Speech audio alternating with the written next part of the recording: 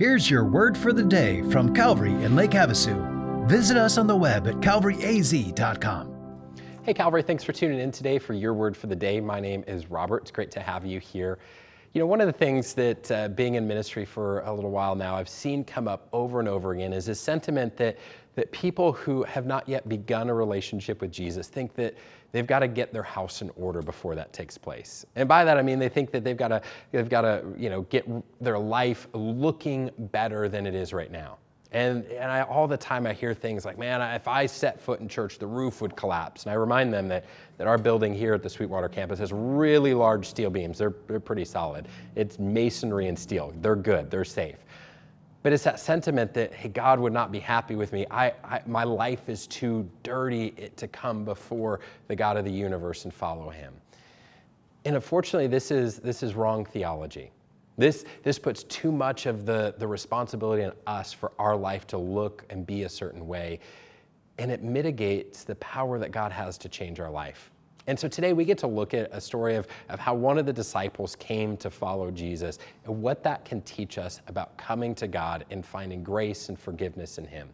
Because I think sometimes we forget that the disciples weren't picked from Bible study groups. They weren't, in a seminary cohort and, they're studying their Old Testament scrolls and learning all these things. And they go, oh yes, here's the top of the class. Here, Jesus, here is your next disciple. So let's find out where some of these guys came from. So Matthew chapter 9 is our passage for today, starting in verse 9. And it says this: As Jesus passed on from there, he saw a man called Matthew sitting at the tax booth. And he said to him, "Follow me." And he rose and followed him. And as Jesus reclined at table in the house, behold, many tax collectors and sinners came in and were reclining with Jesus and the disciples. And when the Pharisees saw this, they said to his disciples, "Why does your teacher eat with tax collectors and sinners?"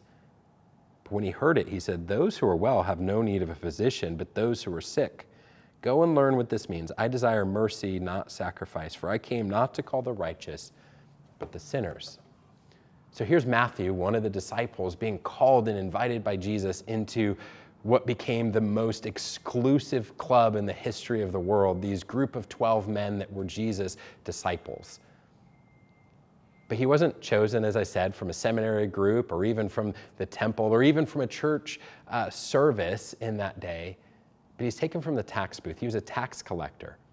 Now, if you don't know, and if you've been in church, you've probably heard this before, but tax collectors were hired by the government to collect taxes. In this case, he was collecting taxes for Rome, and he was collecting taxes from his fellow countrymen for a different country.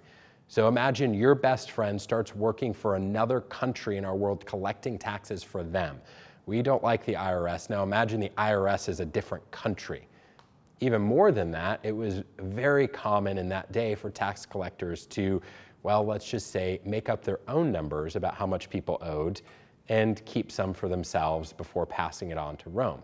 So the tax collectors were like the most reviled people in all of society, and that's who Jesus said, "Hey, why don't you come follow me?" And the religious people were flabbergasted. They were shocked. Why is Jesus doing this?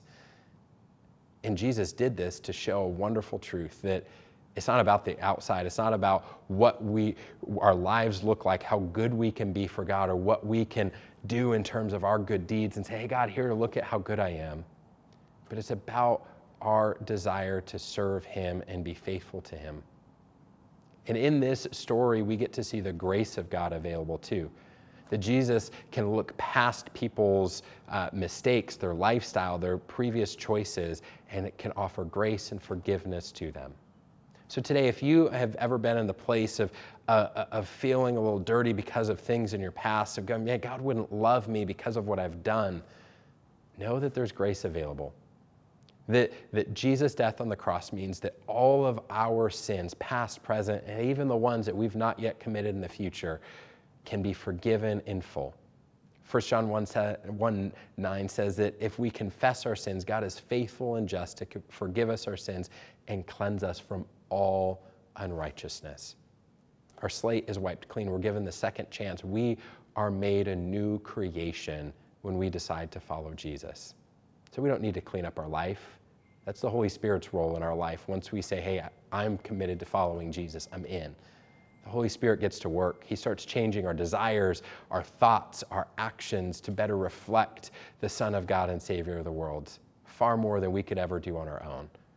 So today, understand that if you're not yet in a place of following Jesus, there's grace available. You don't have to do anything. You just have to simply confess that Jesus is the Son of God and Savior of the world, and believe in your heart that God raised him from the dead, and you will be saved. And if you have done that and still feel bad about the things in the past, understand that God has forgiven you for those things, that God has made you a new creation because of Jesus, and you can have hope and you can have a new identity because of that amazing grace that Jesus provides. So I hope that you have a great day. I hope that you reflect on the grace available to you in Jesus and that it would change your life just like it did for Matthew and so many others. We'll see you next time.